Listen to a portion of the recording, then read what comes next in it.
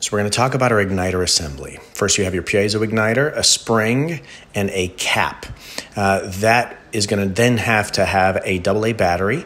You're going to want to make sure you have a nice clean battery, a new battery. Negative is out, positive terminal is inside the module. And then you're going to want to put this spring on. That might be off, so you want to make sure that that is properly seated on the battery itself. It needs to make good contact. So that's the first thing you always want to check. Slide it in place, and then to hold the igniter onto the unit itself, there's this threaded nut, and you can see this metal clip on the back needs to make proper contact with the metal. So you want to make sure that that is nice and tight in place.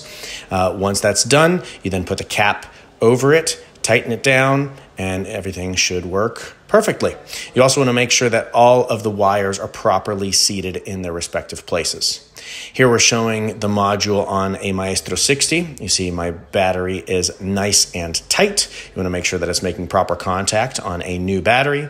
That then goes in place, put it through the mounting bracket, and then that thread then is tightened down, just finger tight as you can make it. So once it's in place, nice and tight, that metal clip on the back is making contact. The cap goes back in place. Because it's plastic, you want to make sure that you don't cross thread anything. Make sure it's nice and tight. It doesn't move. The module shouldn't move on the inside. All of the wires are properly attached, and then you can reattach it. With the Maestro, the knob acts as a switch. This is the switch that's in place that activates it. You should hear the clicking, and that's it.